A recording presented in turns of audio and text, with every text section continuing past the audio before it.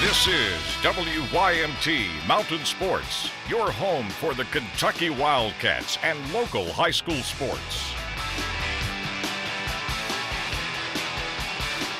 Day 2 of camp today for the football Cats, and anyone who wanted to watch could. That's because it was an open practice, part of UK Fan Day. The Cats worked on different sets of drills and dipped into the playbook a little bit. Head coach Mark Stoops notices the progress, but it's day 2.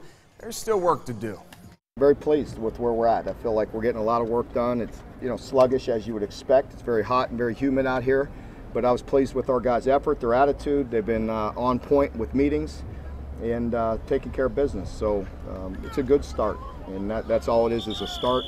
We've got a lot of work to go, but I like where we're at physically, mentally, and we're in day 2.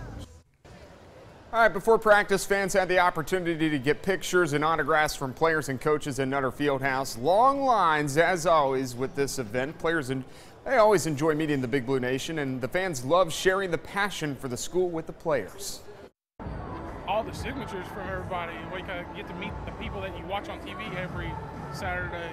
It's a really fun experience.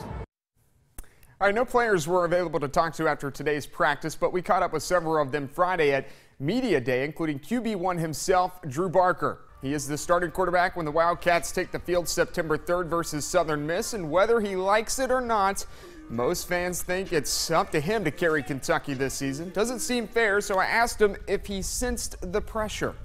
Not at all, because I've never played a football game where it's just 1 versus 11, but I feel like it's a team sport, everything.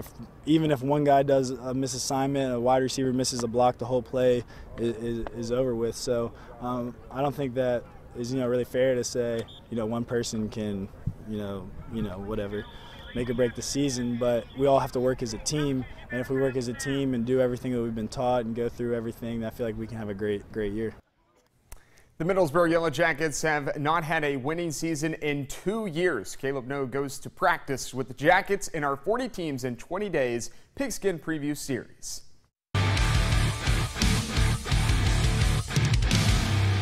We're slowly building each day, okay? But we've got to have a sense of urgency. We keep talking about it. Most of the Yellowjacket football players were born after 1998.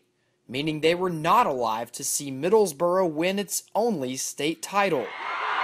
But the legacy of the tradition-rich program lives on. My family played here, my uncles and everybody, my dad and everybody. Ball boy since I was 6 years old and graduated from here. More recently, however, the Jackets have been on the flip side of that glory. The minute that the chips went down and something bad happened, the youth reared its head. But year after year, that youth becomes experience. Like Coach says, get 2% better every day and do everything we can to get better. 1 year removed from a 1-in-10 campaign, the Jackets are a team with something to prove. Yeah, we got a lot to prove, actually. And the standard is set. The goal as a team is a district championship.